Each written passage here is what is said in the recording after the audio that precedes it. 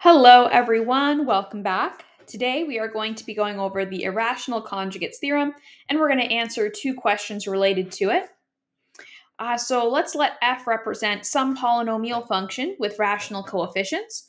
Let a and b be rational numbers such that root b is irrational. If a plus root b is a zero of function f, then a minus root b is also a zero of function f as well. Okay, so how can we use this information to answer one of our classic Algebra 2 questions like example 1 here? Give a polynomial with the lowest possible degree with roots 3 and 1 plus root 5. Well, since 1 plus root 5 is a zero of f, our polynomial, that means 1 minus root 5 is also a root, right? So 1 minus root 5 is also a root. And keep in mind that we don't have to do this with 3 because 3 is not irrational, right? It doesn't fit this format, the a plus root b, because it says specifically here that root b, or that b itself, although b must be rational, root b must be irrational. And so that eliminates root 3 as being a part of this. Okay, so that's our first step, is to state that we must also have 1 minus root 5 as a root, as well as the roots 3 and 1 plus root 5 that we had originally from the question. So next thing we're going to do is we're going to multiply all three of these roots together. So our function is going to look like this. F of x is equal to x minus 3, right? Because again, if we want 3 to be a root, x minus 3 has to be part of this. And then we're going to have x minus our first root, which is 1 plus root 5. And then we're going to have x minus 1 minus root 5 for our other one. There we go. And then what I'm going to do is I'm going to rearrange this a little bit to give us x minus 1 minus root 5 and also x minus 1 plus root 5, like that.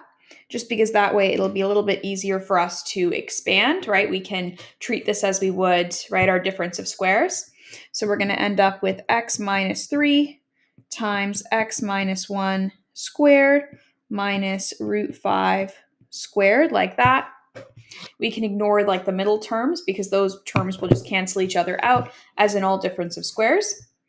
Then we're going to keep expanding here. So we're going to end up with x minus 3, and all this should be together still, times, let's see, x squared minus 2x plus 1 minus 5, like that. Then I'm going to put this together here. So we're going to get x minus 3 times x squared minus 2x minus 4. And then I will expand that. So we're going to get x cubed.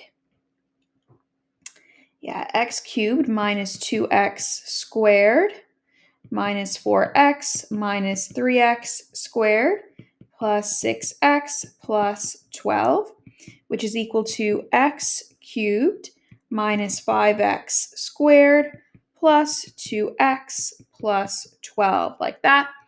And there we go. There we have it. So therefore, the polynomial with lowest possible degree that has the roots suggested above would be x cubed minus 5x squared plus 2x plus 12. Now, of course, there could be other roots. However, if we add even more roots, that implies that there's going to be a higher degree, and we want the one with the lowest possible degree. There also could be a separate a value, so it could really be any form of this where each number is multiplied by some constant. That would be fine as well. But this is good. And that's also, I should mention, that's why it says give a polynomial, not give the polynomial, because I could multiply every term by 2 and we would get a different polynomial that still has that same degree, right? Or we can multiply by any constant for that matter. So that's why it says give a polynomial. I didn't choose any coefficient, or yeah, I didn't choose anything to multiply everything by other than just 1, since that would be, that would just be extra work for us. That's something we don't really need to do.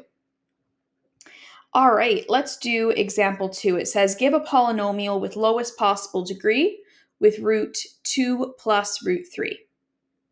So first things first, we need to also state that 2 minus root 3 must be a root as well, based on our irrational conjugates theorem. And so therefore the roots are 2 plus root 3 and 2 minus root 3.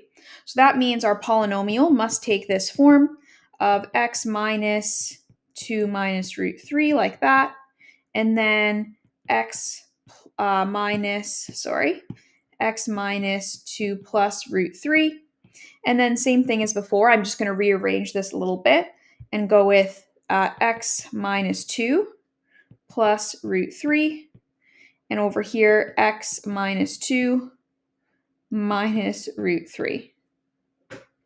So then we're going to have x minus 2 squared minus root 3 squared, which is going to give us x squared minus 4x plus 4 minus 3, which is going to give us x squared minus 4x plus 1. And so there's our answer, that to give a polynomial with the lowest possible degree with this root, it must also have this other root, 2 minus root 3. And so here's an example of a polynomial that fits that description. All right, well, as always, feel free to put any questions you have in the comments below, and we'll see you for the next one.